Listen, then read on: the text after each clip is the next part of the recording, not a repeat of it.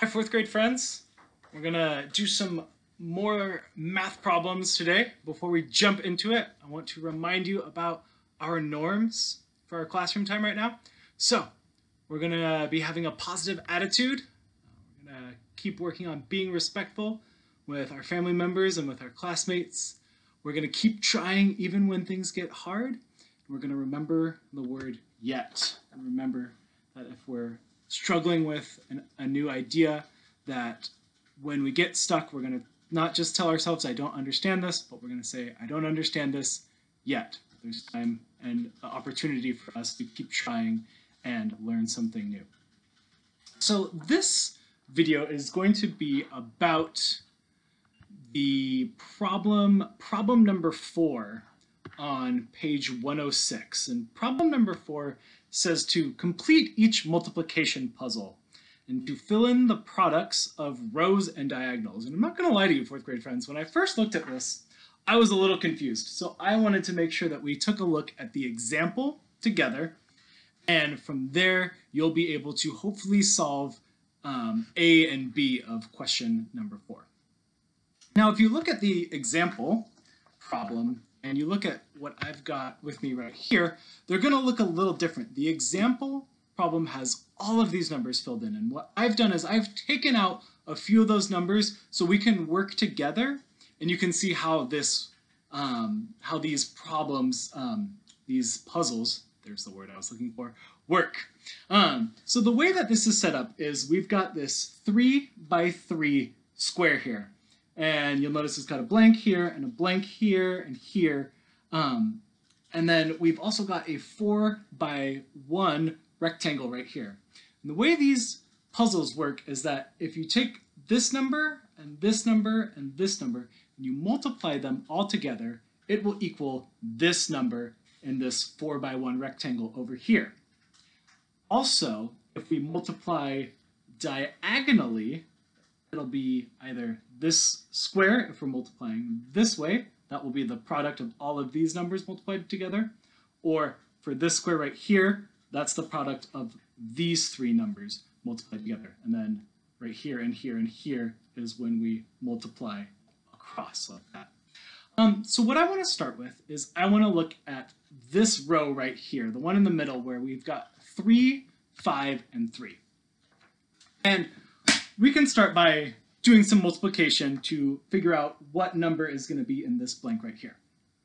So I'm going to write those numbers down, and then we're going to take a closer look at this, multiplying those all together. So I know that row is 3 by 5, or 3 times 5, times 3. And I'm going to start with just 3 times 5, and I'm going to multiply those two numbers together. I'll give you a second to think about that. All right, we know that 3 times 5 is going to be 15. So now that I've multiplied these two numbers together, I can go ahead and now bring in this times 3 and multiply the product of 3 times 5, what we already did there, down over to here. So our next equation is 15 times 3. I'll give you a few seconds to think about that. I know if I was solving this problem, I would think about what 15 times 2 is, and then from there, I would add 15 to that number. And if you did your math correctly, 15 times 3 is going to be 45. So I'm going to write that in right here. So now I've got all of my products filled in, and that's going to be a really good place for me to start working now. And the rest of this is going to be a little bit of a puzzle. We're doing multiplication, but it's also a bit of problem solving and puzzle solving. So I want to look at this number right here, this product, 35. So I know that this product, I need to go diagonally, and I'll multiply 7 times 5 times whatever this number is going to be to get 35. And as I'm thinking about that, I'm realizing something. I'm going to give you a second to maybe see if you can see what I'm realizing as well. And right now, some of you are noticing that 7 times 5 is already 35. So what that means is we've got to think about what number we can multiply this by to get 35. And that number is going to be 1. We know that 7 times 5 is already 35, which is the product that we were looking for, so we can multiply it by 1 and keep that answer, that product of 35. Now, this is nice because I've got this number and this number filled in, and that's going to help me figure out what number we need right here to find the product 48. So I can look at these two numbers. I already know, well, since we're multiplying 6 by 1, that's going to be, the product of these two numbers is going to be 6.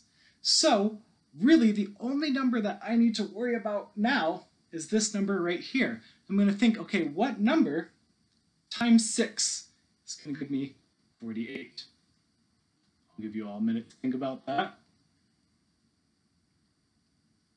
If you needed some more time to think about this too, you can always pause. I'm going to say the answer in 3, 2, 1. All right. So I figured out that 8 times 6 is going to get me my product of 48. So 8 times 6, yep, that's 48, times 1, still 48. Perfect. Now we got one more number to figure out. And we can go about this in a couple different ways. I've got two numbers. Well, I've got these two numbers, this 8 and this 5, and then this blank right here. So I can think about, well, what is 8 times 5 going to be? And then what do I need to multiply 8 times 5 by to get 80? Or I can think about what 7 times 4 is, and then from there think about what number do I need to put here to have a product of 56. I want to go diagonally, but you can totally go horizontally if you want. And that's the really neat thing about these puzzles is you can really start in most places and be able to figure out an answer. There's not one specific route or way that you have to go about doing this. You can start in a couple different places. But I want to go diagonally. So I'm going to think to myself, okay, I know that this number is 8. I solved that earlier. I'm going to multiply that by 5. Think to myself, okay, 8 times 5. Well, I know that 8 times 5, ooh, marker's dying. 8 times 5 is 40. And then when I compare that to the product that I've got down here, I know, okay, 8 times 5 is 40. Something multiplied by 40 is going to be 80. Ooh, and I think 80 and 40, oh yeah, I'm seeing something. 80 and 40 are related because 40 is half of 80. So if 40 is half of 80, then I need to multiply 40 by 2 to get my answer, 80. All right, 4th grade friends, I hope that was helpful in explaining these multiplication puzzles. These are really fun. They're a really good way to get you thinking about multi-step multiplication.